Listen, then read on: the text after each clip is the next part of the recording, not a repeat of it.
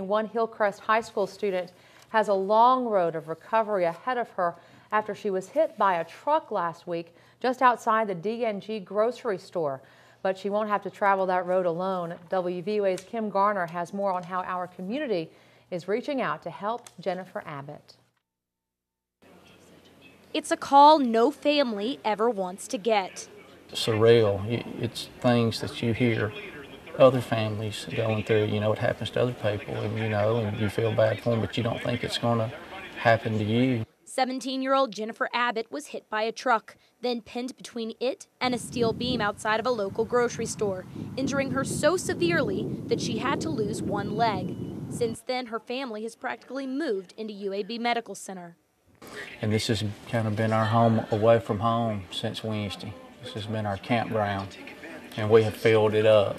But Abbett's family aren't the only supporters of the high schooler. Her friends have shown up in a big way.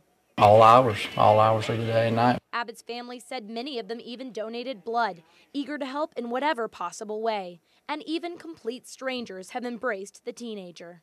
The doctors are great, the nurses are great. It's been personal care. We couldn't have asked for anything more.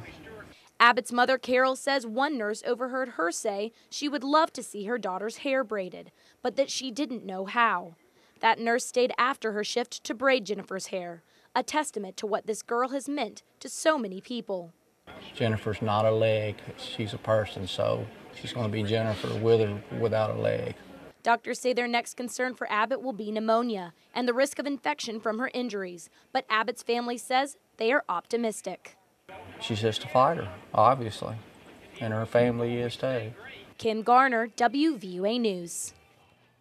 Thank you, Kim. And a fund has been set up to help with expenses during this very difficult time. If you'd like to donate, just drop by any Compass bank and just ask for the Jennifer Abbett Fund.